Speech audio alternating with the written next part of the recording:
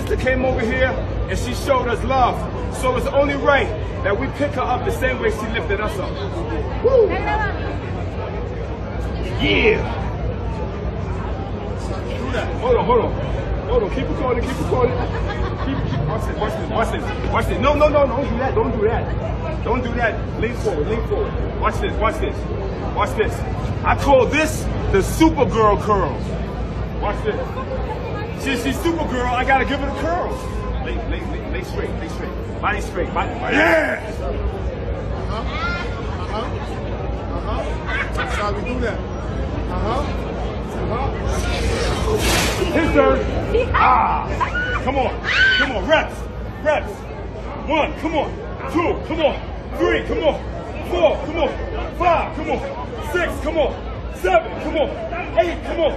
9, 10. Woo! 1, 2, 3. Reps. Come on. You go call him. So she showed them love when they came in her presence. That's a red flag number 1. She's admiring what she doesn't have currently or what she wants. I mean, the gestures of how okay she is being lifted up screams like, I finally got something. I finally got a man who can fulfill my desires. Which is a punch in the gut for him. You know, people were like, man, how come he didn't do nothing? How come he didn't fire nothing? Well, for one, the boyfriend, if you saw him in the footage, got his ass whooped.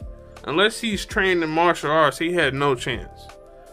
And also, too, I hope he took notes and paid attention because their relationship looks really suspect at the moment. I mean, how many women who are really serious about a relationship will even let another man touch them? Let alone like this. You know, some of us are really fortunate to get clues, whether we like them or not. You can't keep a blind eye forever when the person continuously leaves a hint that is plain as day.